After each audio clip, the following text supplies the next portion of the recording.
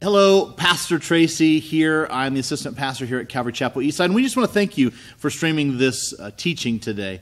We hope that it encourages you, that it builds you up, but most importantly, that it challenges you in your walk with Jesus Christ. Now, we just want to say that we offer these teachings online as an additional resource, in addition to your personal Bible study time and your time at a local church. See, we believe that being a part of a local church is key to your growth, and we believe that it is mandated in God's Word for us to be a part of a local body. So please be involved in a local body, support a local church. That's very important. Now, if you are not a part of a local church, we would love to invite you to come and be a part of what goes on here at Calvary Chapel Eastside. You can look on our website at cceschurch.com.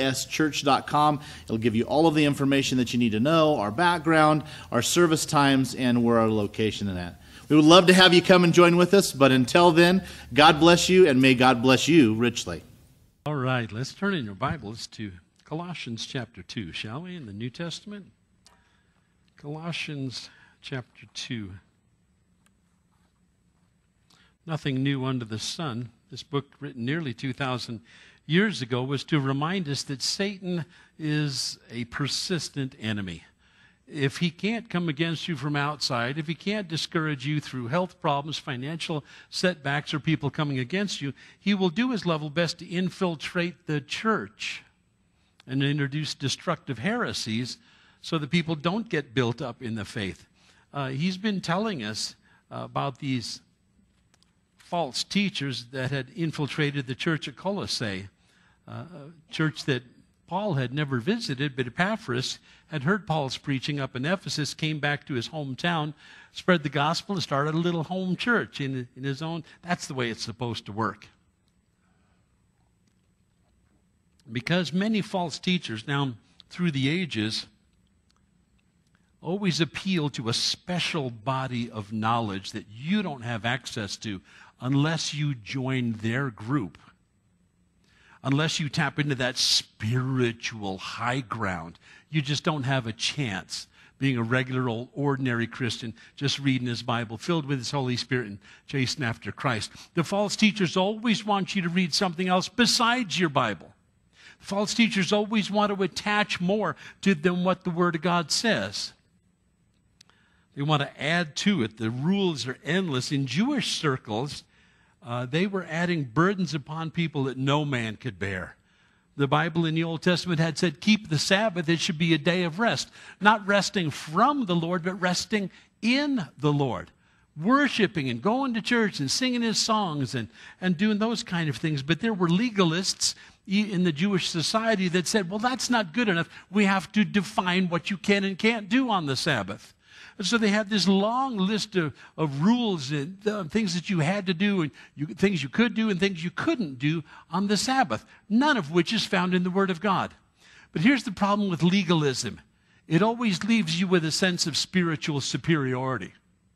And you start defining your spiritual worth in these terms. Well, I don't do this, and I don't do that, and I don't do this. I don't walk more than 1,000 paces on the Sabbath because I'm a good Jew. I don't wear my false teeth on the Sabbath because somebody, rabbi, told us that was bearing a burden. So I'm all of a sudden now you have a metric by which you can feed your own spiritual pride. Well, I did this, I kept this commandment, I did this rule, blah, blah, blah. Legalism will spell the death of any church because it's diametrically opposed to grace. It's not motivated by the Holy Spirit. It's motivated by the dictates of men that think somehow or another adding burdens to you makes you more holy. Can I tell you, the law is incapable of making you holy. It pointed out our sin. It did a great job of that. People say, well, Pastor Jim, I think I'm going to heaven because I think I've kept the 10 Commandments. Let me follow you around for 24 hours with a legal pad and a pen, and I'll point out to you every single commandment that you break. Jesus said, you say you haven't murdered somebody, but have you ever disliked somebody, ever hated somebody? You say that you haven't committed adultery, really? You ever look at another person lustfully? Well, then you've broken all of those laws. And all of us was without excuse. While the law did a great job of diagnosing the problem, it couldn't prescribe a prescription that would fix us. It told us that all have sinned and fallen short the glory of God. We already knew that. We were imperfect. That's not good news. That's being confronted with the bad news that I am who I am, a sinner, estranged from God because he's perfect and he's holy and I'm imperfect and I'm unholy. Who bridges that gap? Well, it's not the law that'll bridge that gap. It's the person of Jesus Christ. He's the one who died on the cross for my sins, for your sins, for the sins of the whole world. I'm not saved by trying to keep the law or be a goody two-shoes or even adding to the law time and time again. The Jews had added volumes of books called the Talmud, divided into two parts, the Mishnah and the Gemara, all of which you had to keep these volumes and volumes of rules and regulations. The traditions of men is what Jesus called them. The problem is where's the freedom in Christ Jesus in that? Instead, we start defining ourselves, well, I don't drink or dance or cuss or smoke or chew or date girls that do, but guess I'm a pretty good Christian. And you start feeling puffed up about yourself because I keep this long list of do's and don'ts. Keeping a list of do's and don'ts doesn't get you into heaven. Jesus Christ and he alone does. So we sing like the songs that we sang this morning of surrender. If you're not surrendered to the lordship of Jesus Christ, I can guarantee you're not going to heaven. Guaranteed. Because you're counting on your good works instead of his completed work. He died on the cross. If there was any other way to be saved than Jesus going to the cross, he wouldn't have gone. But there was no other way. He had prayed that in the Garden of Gethsemane, Lord, if there's any other way. He was speaking of the salvation of mankind. We can't save ourselves. The law couldn't save us. It only condemned us. Well, what Paul does in confronting this Jewish legalism and later called Gnosticism, he advocates looking at Christ, and he points out the supremacy of Christ. He's greater than the law. He was greater than Abraham. He's greater than any of the patriarchs. He's greater than Moses, the lawgiver. He is all we need. Jesus, it's him and him alone. There is no other answer in life. I can do all things through Christ who gives me strength, Scripture says. But if you're not leaning on him, if you don't have that personal walk of intimacy with him, you don't have that hope, you don't have that strength, you don't have that power. He is all sufficient. People today think, well, no, what I really need is counseling. The counselor will tell you you're a hot mess. You pay $200 an hour to have him tell you you're a hot mess. You already knew that. You go to the psychiatrist hoping that maybe there's some pill you can take that'll turn around the hot mess of your life. But amongst all of the AMA board-certified specialties, the highest rate of suicide is found amongst psychiatrists. They know they don't have the answers. So where does the world turn? Sometimes to drugs, sometimes to alcohol. Sometimes they expect some other human being to fill that God-shaped void in their lives. Only God can fill that void. But we look to a relationship. Oh, if I could just be married to so-and-so. Oh, if I could just be divorced from so-and-so, then I'd be a better Christian. The answer is Christ. Not whether you're single, married, young or old, rich or poor. I can do all things through Christ who gives me strength. And so Paul makes this argument, especially in chapter 2. We are complete in Christ. Don't try to add to that. I'm complete in Christ, but then you also need this. I'm complete in Christ, but I need to be baptized. I'm complete in Christ, but I need to speak in tongues. I'm complete in Christ, but I need to go out and win at least 50 people to the Lord before I die. Legalistic Jewish proto-Gnostics are still around today. And they say, well, accepting Christ is fine. But do you still do this? Do you still do that? Oh, if you were a good Christian, you wouldn't do X, Y, or Z. These Colossians were being told that you need some secret, special knowledge that's only available to the mystics in our cult. And so, too, the cults today, when they come knocking on your door, 2 by 2, knock on the front door, and they prey on Christians that are not well grounded in the Bible. They try to find it because they know new converts are pliable. They know they're Christians, and they can manipulate them. Well, reading the Bible is fine, but you also need this Watchtower magazine. Oh, the Bible is fine, sure, but you also need the Book of Mormon. And then you're going to need the Pearl of Great Price and the Doctrines and Covenants to go with that, because the Mormons want you hook, line, and sinker. You say, but Pastor Jim, they seem so nice. If nice got you into heaven, Jesus died for nothing. That's not the price of admission in heaven. Well, they're nice. You can be nice and deceived.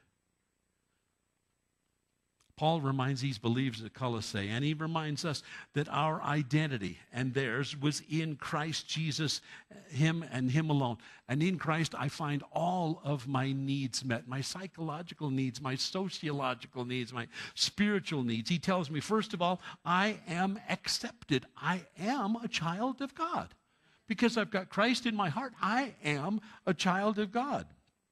I've been bought with a price, the blood of the Lord Jesus Christ. That's how much he esteemed you. I'm accepted.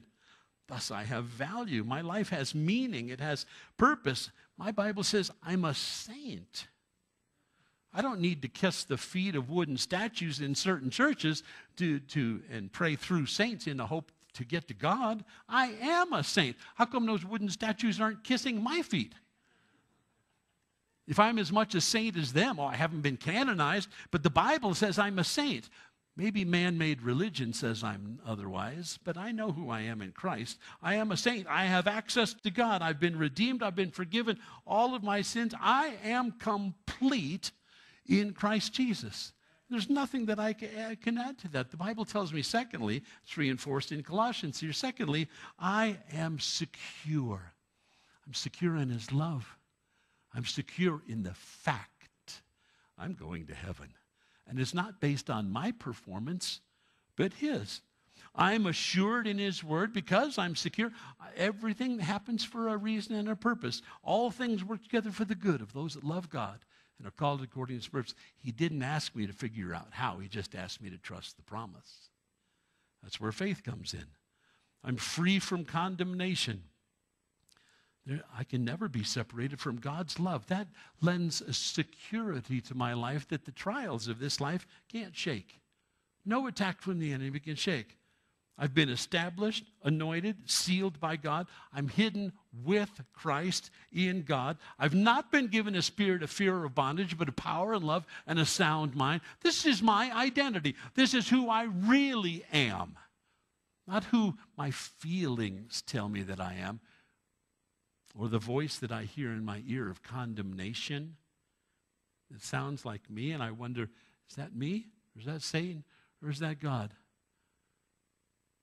Well, let me narrow down the choices for you. If it's not God, don't pay attention to it.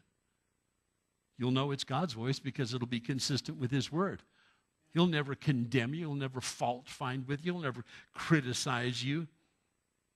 I've not been given a spirit of fear or bondage, but of power, love, and a sound mind. The battle's for the mind. Have you noticed that? All sin is committed up here long before it's exercised in the members of your flesh. The battle is won or lost right up here. Are you keeping this thing sanctified?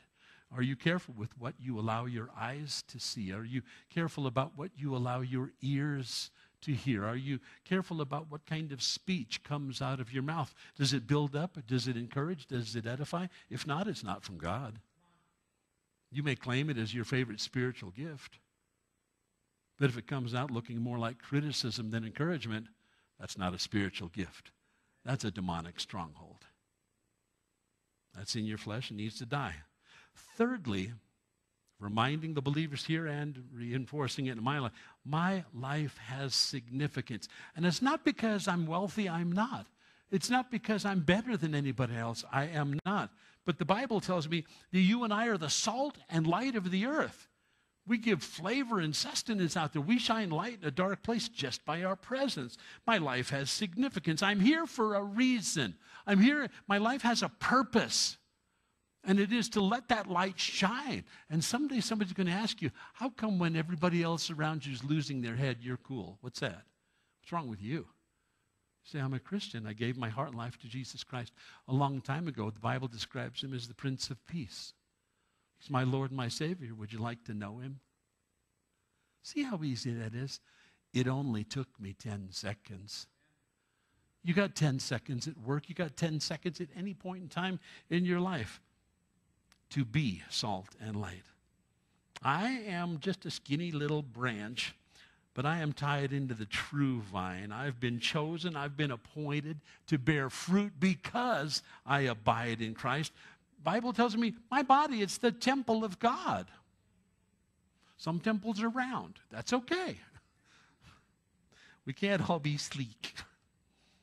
I am God's co-worker. I am God's workmanship, Ephesians tells me. His poema, it's where we get the word poem, but it means more than just a poem. It means a beautiful masterpiece. You are God's beautiful masterpiece.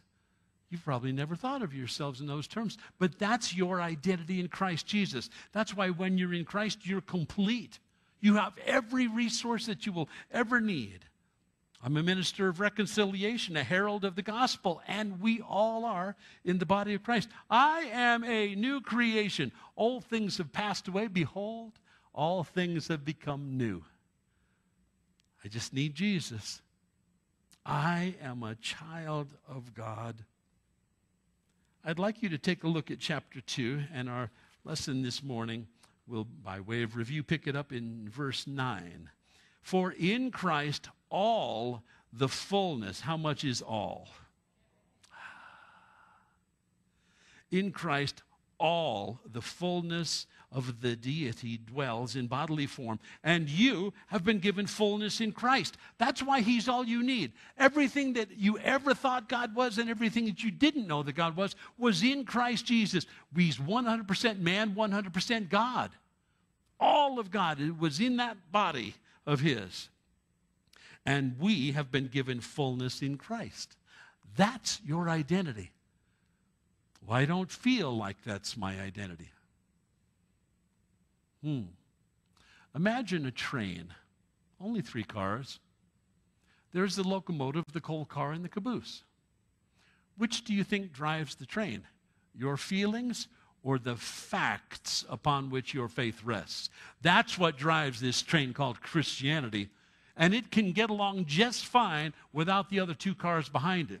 Your faith follows next because of the facts. Jesus is the Son of God. Amen. He is the Christ. He is the Messiah. And it's not open to interpretation. He died on the cross. Fact. He rose from the dead. Fact. The Romans couldn't find him. The disciples couldn't find him. Jews couldn't find him. Body, who's got the body? He was raised. He was raised from, deal with it, man. These are facts. That's the bedrock upon which my faith rests. So the coal car in this imaginary train of ours is my faith. Because I'm a quasi-intelligent person, where the facts lead me and where the facts are indisputable, I don't mind putting my faith behind that engine any old day of the week. The facts of who Jesus is, what he came, what he did, what he accomplished. My faith is not just faith for the sake of faith. I'm sure there's Buddhists out there with more faith than me. It's the object of your faith that is everything. The object of my faith is Jesus Christ, because Buddha didn't die for my sins. Buddha wasn't crucified and he didn't rise again. Then why would I trust in him? So the facts regarding the historical person, Jesus Christ. You say, well, I'm not sure he's a person of history. Pick up any encyclopedia in the United States of America. Go to any college campus, any encyclopedia. He is a man of history. He's attested to by Christian sources, Jewish sources that hated his guts, Roman sources that had no great fondness for Christians either. His own enemies tell us that he was a real, live human being. But more than man, one of the Roman centurions, when he was being crucified, said, surely this was the Son of God. A Roman said that. I don't know who you think Jesus is. I'm here to tell you who he is. He is Lord. And someday every knee will bow, every tongue will confess. Doesn't mean you're going to heaven. It just means that you will be forced to acknowledge the historical person of Jesus and what he came to do. His great love, his tender mercies. For in Christ, verse 9 again, all of the fullness of the deity, God, dwells in bodily form. And you and I have been given fullness in Christ. I don't need the Book of Mormon. I don't need the Watchtower magazine. I don't need other people's secret discipleship classes. I've been given fullness in Christ, who is the head over every power and authority. That's why every knee will bow and every tongue confess someday. When Christ rules over all the nations of this earth,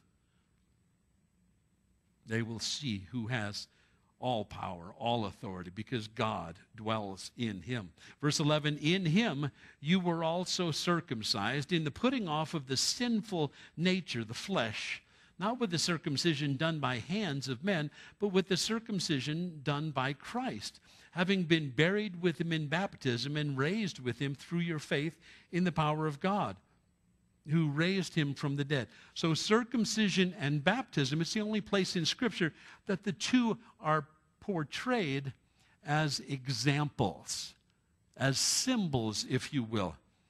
The verb circumcise there in verse 11 indicates that at some point in time, this work was done for you. Jesus, when he took up residence in your heart, when you confessed to him your sins and repented of them, and asked him to be your Lord and Savior and submitted your life to him, at that moment, the righteousness of Jesus Christ was imputed to you. You didn't earn it, don't deserve it. I don't have to live up to it because I've already got it. When I got saved, I got all of Christ. He wants all of you and me. Some things are holding you back. I don't know what it is. It's probably different for every person in this room. What keeps you from being the best Christian on planet Earth today?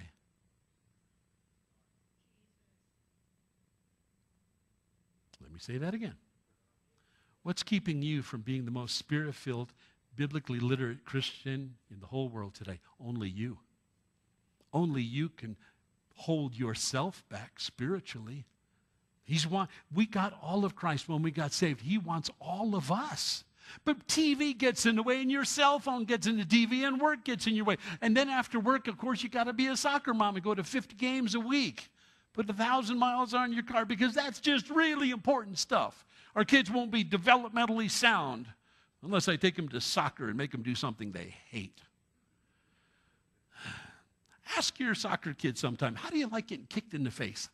Is that fun? You like that? Or coming back home with your shins all black and blue and bloodied? Oh, that's fun, Mom. Really enjoy that. But somehow or another, we bought into a type of society that says we need these things. And the Bible says all you need is Jesus Christ.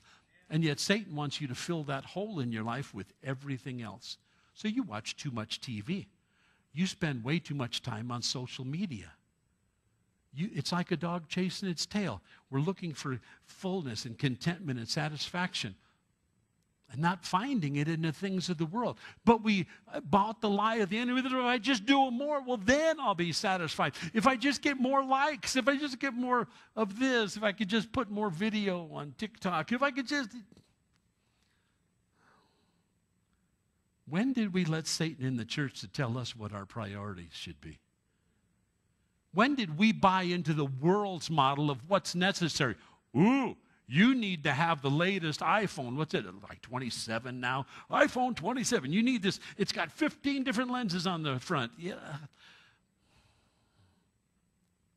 For you, it's only $1,500.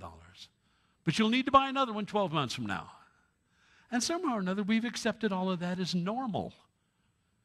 When in fact, we look a lot more like slaves to a sinful, fallen world who has dictated its priorities to us. Where's the peace? Where's the rest? Where's the confidence we have in Christ? Can I tell you? I would advocate everybody living without a cell phone or a computer for a week. Now, did that thought just suffocate you? What, a week? I threw mine away 3 years ago. You don't need a cell phone. You don't need to spend $250 a month on cable TV.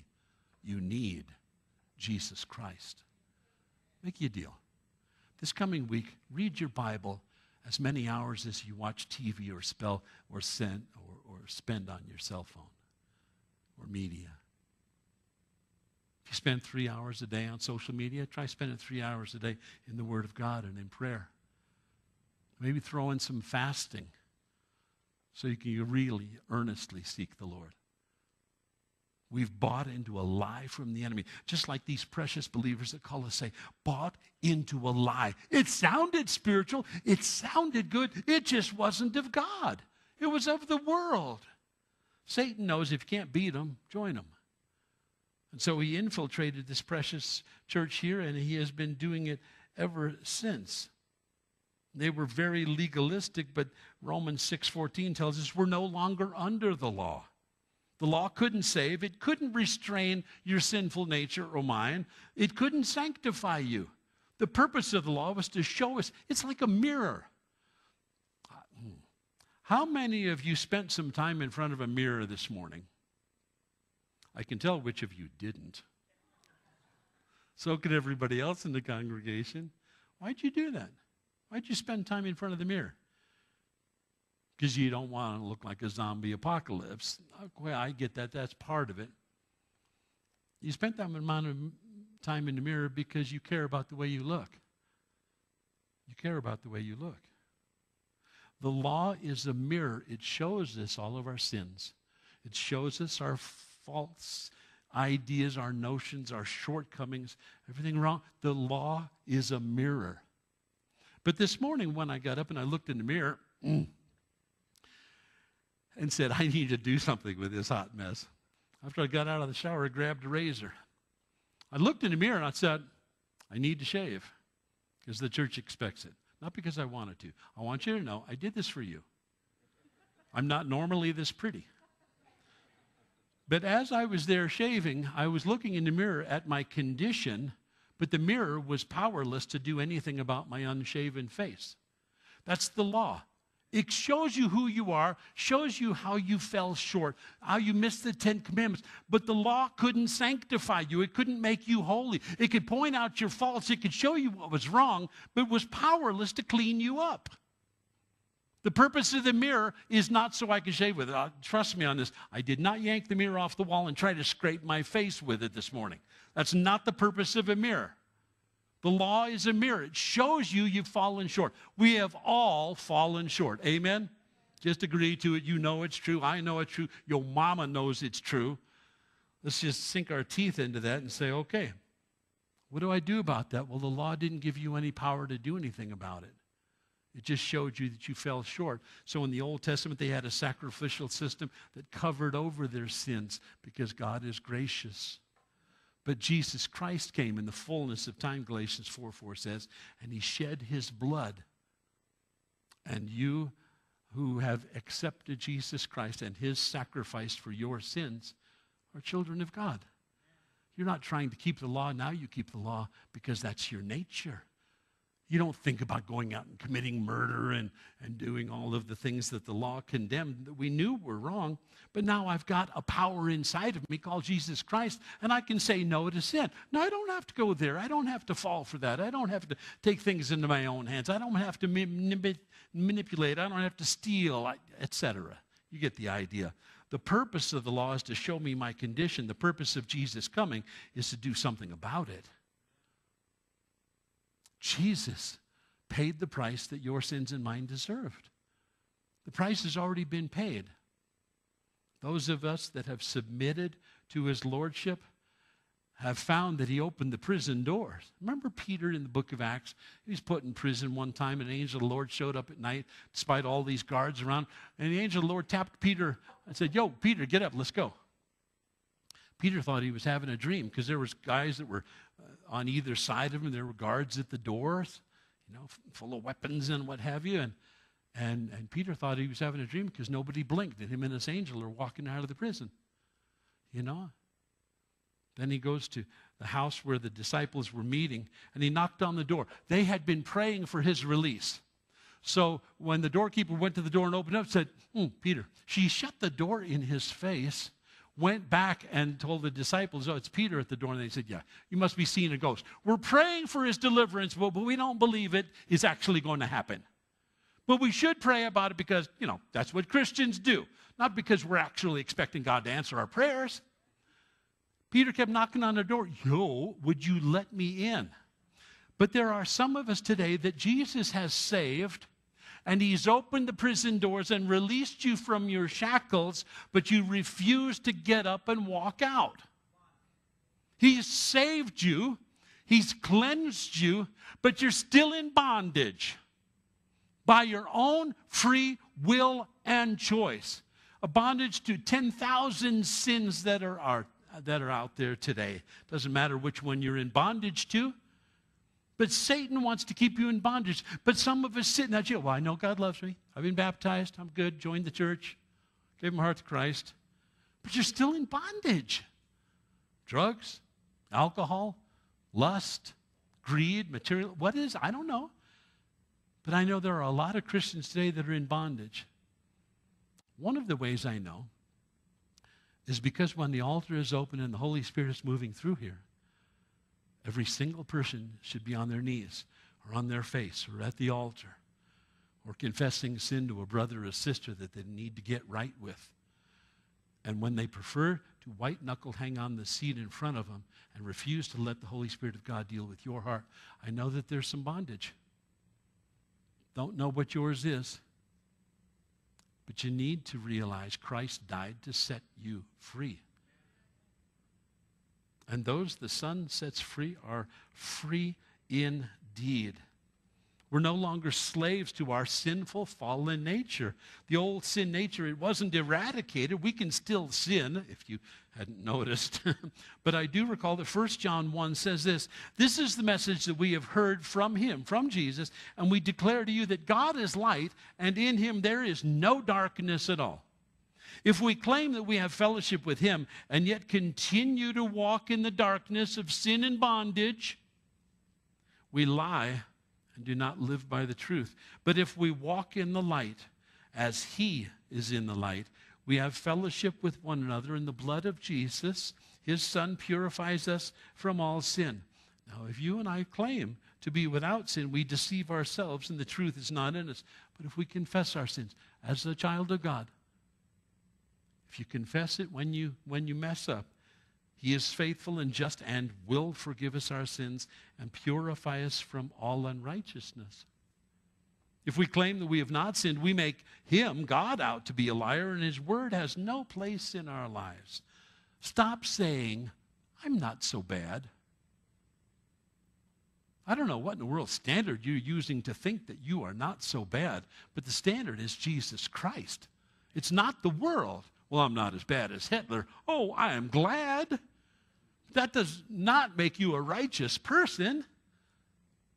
My dear children, I write this to you. The start of chapter 2 in 1 John. The beloved apostle writes, "My dear children, I write this to you so that you will not sin." You've been set free. The shackles are off. Get out of the cell.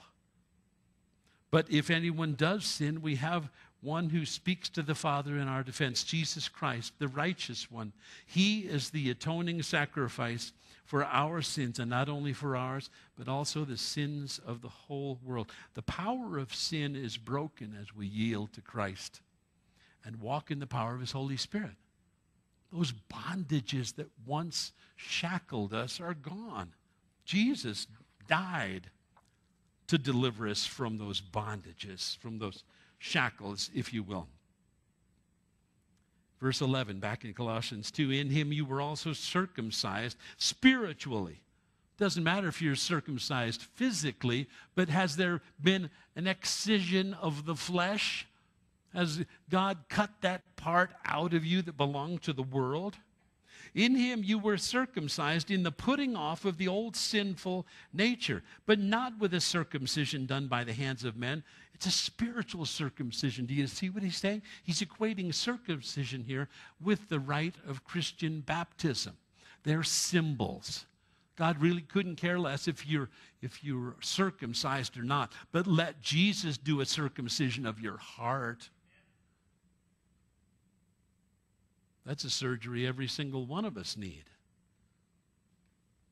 Having been buried with him in baptism and raised with him through your faith in the power of God who raised him from the dead.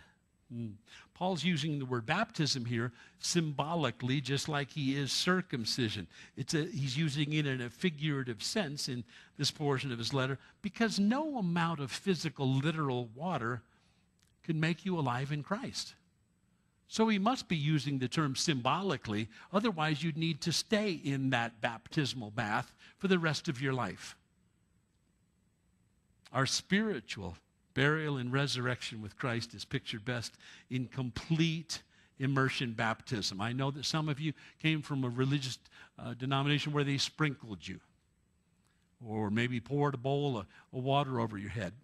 But biblically, baptism means total and complete immersion. It was used in the dyeing industry of a garment or a piece of leather that you dipped completely in the dye and held it under until the whole thing was stained that new color.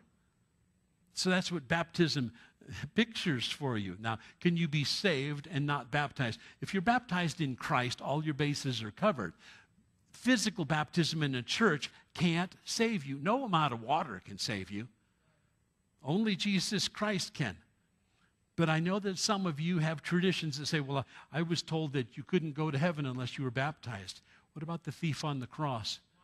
Jesus told him, today you'll be with me in paradise. Sounds like he was saved.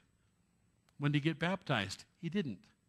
Should you get baptized as a Christian? Of course you should, because it's a public declaration of your faith in the death and burial and resurrection of the Lord Jesus Christ. But it's a symbol. It doesn't save you. It's a symbol that identifies you with him. It was the power of God that changed us. It wasn't the power of water. That's to be sure. Verse 13, when you were dead in your sins and in the uncircumcision of your sinful nature. This is the old you. This is BC days before Christ. God made you alive with Christ at some point in time. He saved you. You gave your heart and your life to him. You confessed your sins. You repented. He forgave and washed away all of your sins. He forgave us all of our sins. Verse 14, having canceled the written code. That's the Old Testament law. Now, I know some people will brag to you, well, I've kept the 10 Commandments my whole life. One guy tried that with Jesus, and he said, well, I've kept all these commandments my whole life. Now, his God was money, so Jesus addressed that one. But quite frankly, the written code, not just the 10 Commandments that condemned every one of us, some people, when they have told me, well, I've kept the 10 Commandments my whole life, I'll go, great. Did you know there's 603 other Jewish rules and regulations you also had to keep? Perfectly, from the womb to the tomb. Nobody has ever managed that one except Jesus. So you either believe in him and appropriate his righteousness, or you stand in your sins. And there is an eternal price to be paid for that. Why would you trample underfoot the blood of the Lord Jesus Christ, who loves you and gave his life for you, so that you could stand before God someday in your sins? Do you know what all of those 603 other Jewish rules and regulations are besides the 10 Commandments? Can I give you some of them? Condemn us all. Anybody in here ever had shrimp? Scallops? Lobster? King crab? Got to die and go to heaven to buy that stuff anymore. You're going to hell. If you're counting on the law to save you, you're going to hell. Catfish? Anybody ever had any catfish? Jimmy Dean pork sausage? That's the bread of heaven, I'm thinking. But then I'm not Jewish. The Jewish dietary laws, you had to keep all of that. because it set them apart as the people of God. So they had very unique dietary laws that simply do not apply to you and I. Thankfully, yeah.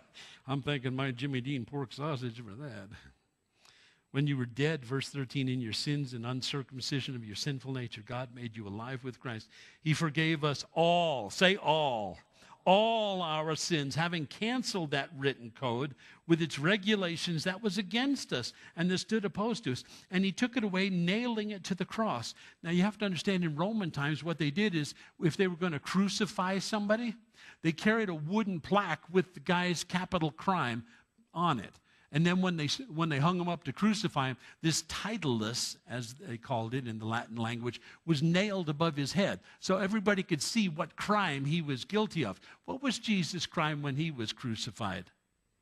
This is Jesus, the Son of God. That's his crime?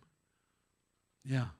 There was no sin found in him. Nobody could find sin in him. But all of the things that were against me that I was accused of, it was nailed above Jesus' head. So when he died, it wasn't for his own sins, it was for yours and mine. Thus, all of our sins have been washed away.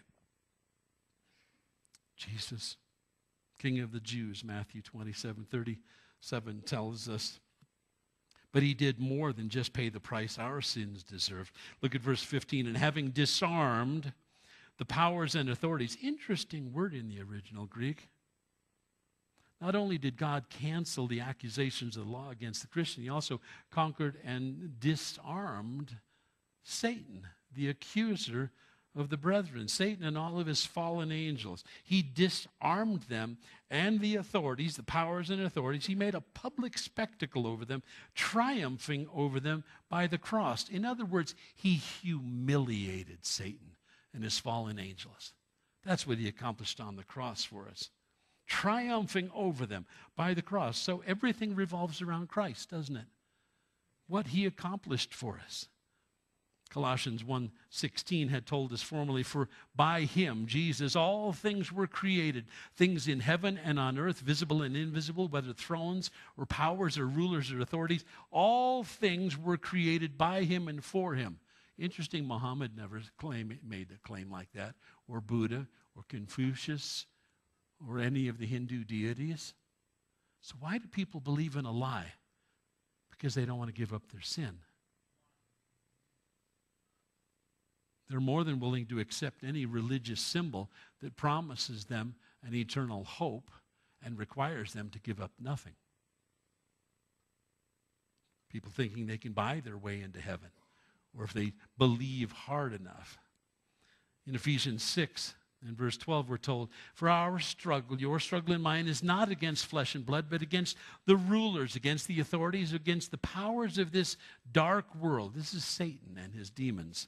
And the spiritual forces of evil in the heavenly realms. Therefore, put on the full armor of God. That's our responsibility day by day. Put on the helmet of salvation. It guards your mind. The breastplate of his righteousness. The belt of truth. Always speaking the truth. In love. Holding high the shield of faith. Your feet shod with the preparation of the gospel. Always holding and swinging back and forth the sword of the Spirit, which is the Word of God. That's why you need to be in the Word of God. Every time Jesus was tempted, he always quoted the Word of God. Do you? Or do you just go, well, maybe, well, You've already lost the battle. The battle's for the mind. You've already lost. The Bible says, take captive every thought and make it obedient to Christ Jesus. Jesus, help me. I'm weak. I'm being tempted. Help me, Lord. Pray the prayer and he will. But the picture here is of conquered soldiers stripped of their clothing as well as their weapons, humiliating them to the uttermost. It symbolizes a degrading and total defeat over the enemy. Now there's a practical application as we wrap up chapter 2. Therefore, verse 6, because of all that Jesus has done for us, because of all that we've been given in Christ Jesus, he says, do not let anyone judge you by what you eat or drink, or with regard to a religious festival, a new moon celebration, or a Sabbath day. These are a shadow of the things that were to come. The reality, however, is found in Christ. Therefore, don't let anyone who delights in false humility and the worship of angels disqualify you for the prize. Such a person goes into great detail about what he has seen, and his unspiritual mind puffs him up with idle notions. Boy, there's a spirit of judgment in the churches today. When I first got saved, I got saved in a very conservative Baptist church in Oklahoma City. And if you were a good Christian, you don't listen to country music. I didn't read that in the Bible anywhere, but I was told, no, you don't do that. I had some Pentecostal holiness friends that say, we don't even listen to the radio. And I kept hearing all of the things that these good Christians don't do. I didn't hear that they were doing anything. I just heard all the things they don't do, assuring them of their salvation. It sounded very legalistic to me. And they judged everybody that wasn't just like them. That's a tendency of the flesh. Well, if you're not a part of our church, you can't really be saved. Or maybe you're going to heaven, but you'll be on the back row. Us Calvary Chapelites, while we occupy the first 1,000 rows. Who said, where does it say that in the Word of God? But that kind of spiritual snobbery can be running each other. Well, where do you go to church? Like, my church is better than your church. How infantile that sounds. We're a part of the body of Christ. It's global. Meets in a zillion different locations, but let's not pit one church against another. Let no man judge you. The warning exposes the danger of legalism of these Gnostic teachers that call us saved. But have you noticed how our human nature thrives on rules and rituals and religious regulations? The flesh is weak when it comes to doing spiritual things, Jesus told his disciples, but boy, our flesh is pretty strong when it comes to practicing a long list of spiritual do's and don'ts. Well, I don't do this. I don't do that. What do you do? Do you love Jesus? Do you share your faith? Do you read your Bible? Do you pray? Do you worship? I don't care about what you don't do. Those things don't get you into heaven. Adhering to religious routine, however, leads to an arrogant ego. Well, look at me. I don't do those things. I don't drink. I don't cuss. I don't. You're not the subject at hand. It's all about Jesus. It's not about you. But do you see how this spirit of legalism can lead to a puffed up spiritual pride? Well, I'm better than so-and-so because I don't do his sins. Well, I'm better than this person. The only standard is Jesus Christ. Adhering to religious routine, all it does is inflate the ego and makes a person content in his own self-righteousness. You just need to know that's an abhorrent thing in the eyes of God. Some say, Paul says, some people are telling you you're going to have to keep these Jewish festivals, the new moon celebrations, the Sabbath day. Some say the Sabbath day has not passed away. We should be going to church on Saturday because that was the Jewish Sabbath. Any Orthodox Jews in here this morning? Then it doesn't apply to you. 4 times in the book of Exodus, God says, I am making the Sabbath as a covenant between me and Israel. If you're not an Orthodox Jew, it doesn't apply to you. You're Gentile. We're the Gentile bride of Christ. Let me just share these 4 points briefly with you. The Sabbath command is the only one of the 10 commandments not repeated in the New Testament. It was a covenant between God and Israel, not the Gentile bride of Christ. Exodus 31, verses 12 through 17. God 4 times says, it's a covenant between me and Israel, the Sabbath was. And yet I have had legalistic, though well-meaning Seventh-day Adventists come in here and say, Pastor Jim, you're going to hell because you don't worship on Saturday. Well, can you give me chapter and verse for that, brother? Can I tell you, by the way, you don't have the gift of encouragement. Secondly, the early believers following Christ's resurrection and appearance on Sunday habitually met on Sunday thereafter, and the church has been meeting on Sunday ever since. We're not a Sabbath-keeping church because you ain't Jewish. Besides that, that old covenant has passed away. Thirdly, this Colossian passage explicitly condemns those that would command Sabbath obedience. But I've had well-meaning people get right in my face about why we don't meet on Saturday. Sabbath means what? Rest.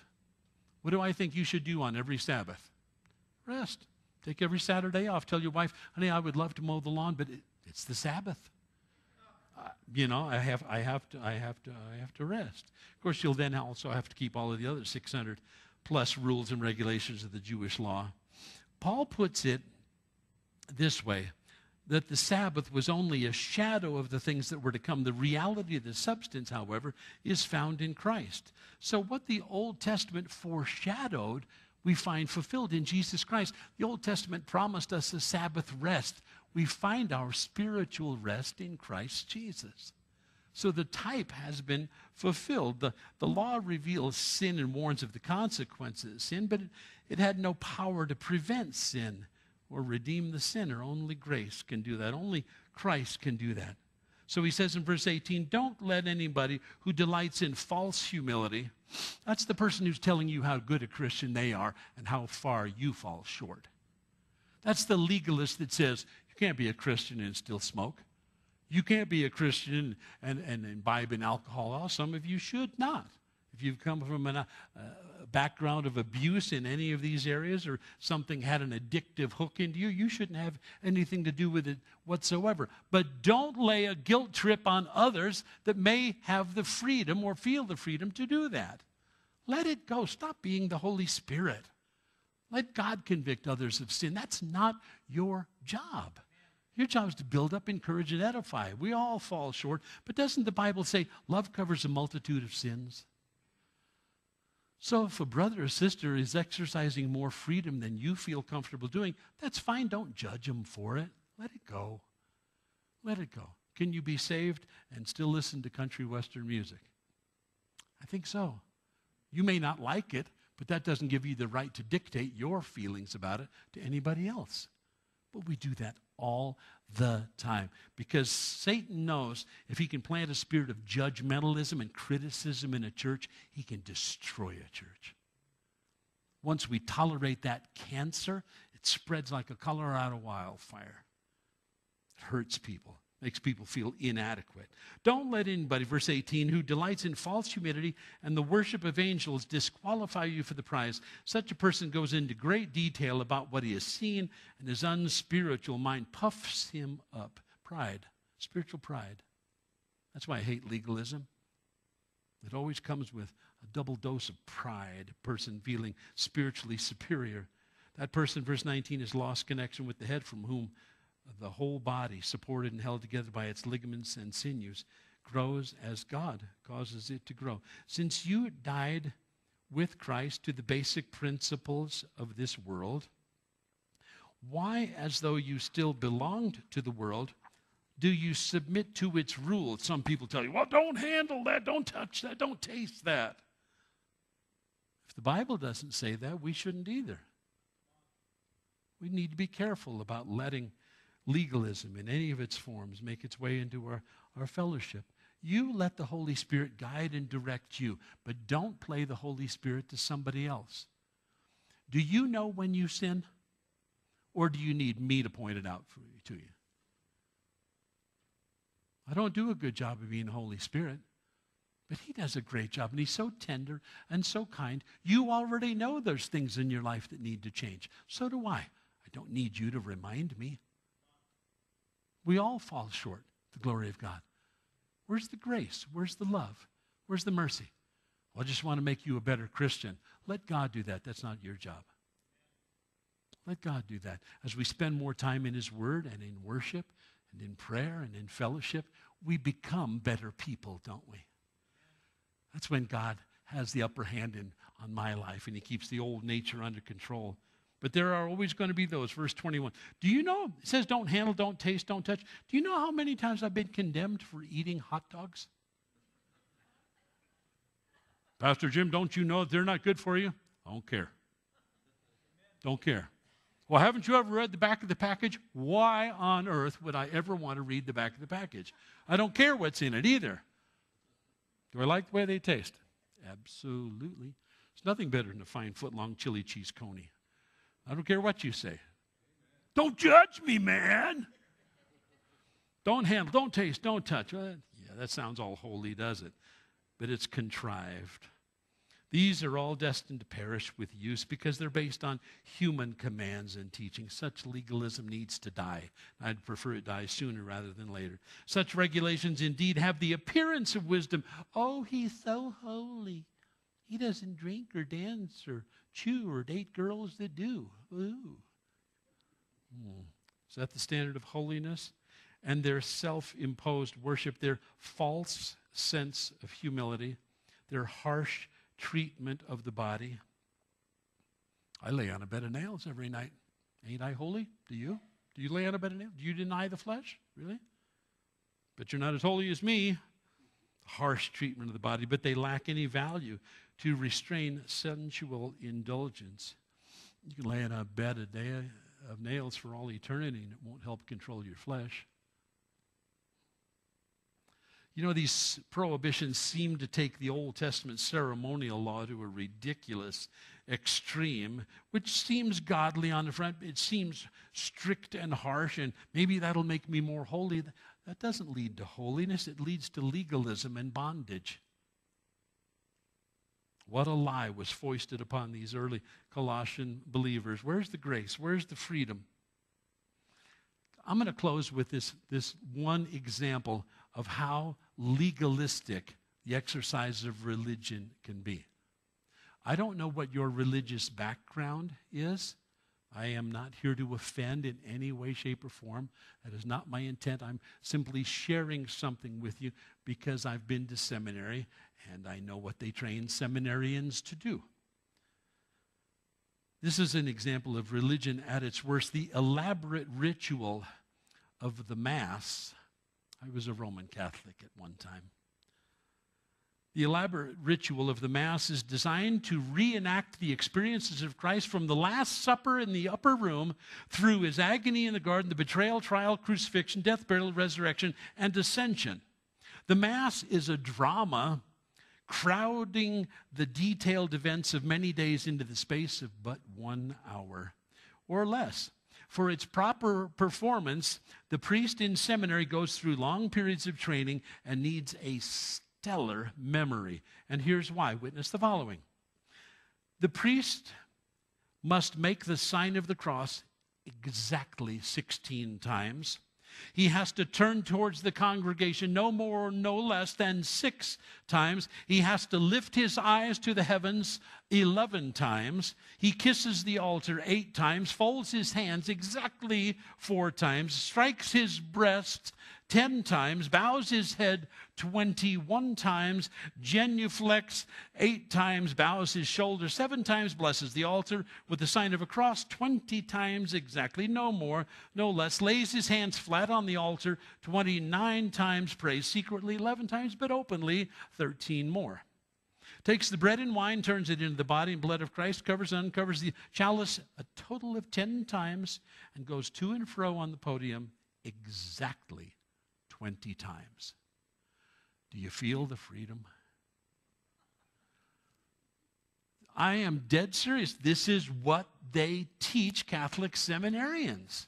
They've got to do it this way. Now, none of that is in the Bible. None of that is in the Bible. Or you've got to do it this many times. But you take that religious spirit upon you and think that that somehow or another blesses God. Because I have done the prescribed rituals. It just doesn't set you free. Doesn't forgive your sins. Doesn't wash you. Doesn't give you a new nature. There's a lot of problems with it. So we substitute religious ritual for a thriving relationship with Jesus Christ. The only problem with religious ritual is it can't save.